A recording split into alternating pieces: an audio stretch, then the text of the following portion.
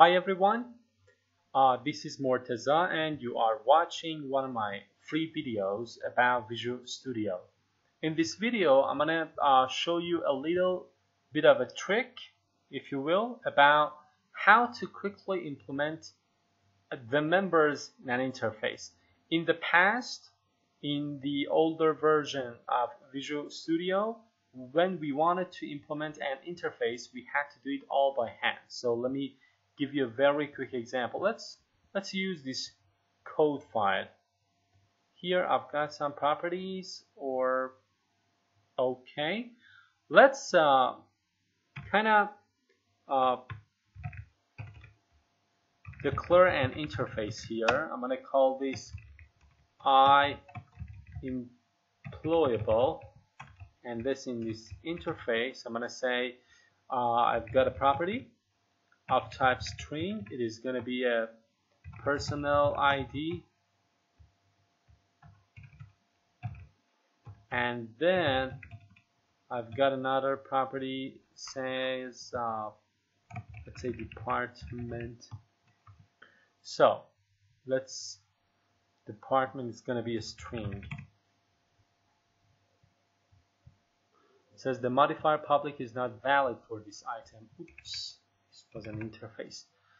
Then I'm going to say I've got a method, right?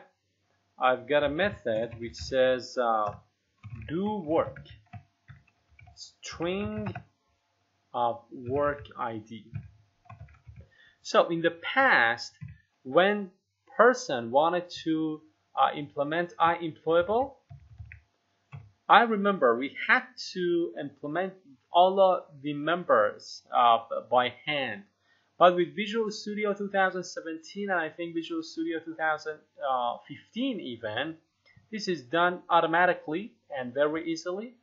This code is about one of my videos about code regions in Visual Studio. I really suggest you watch it.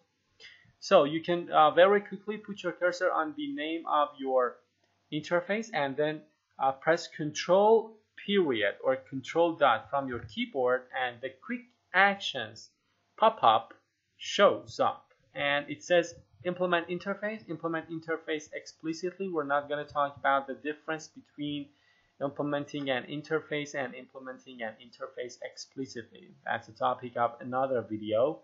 We're gonna choose the first option, and everything is gonna be implemented.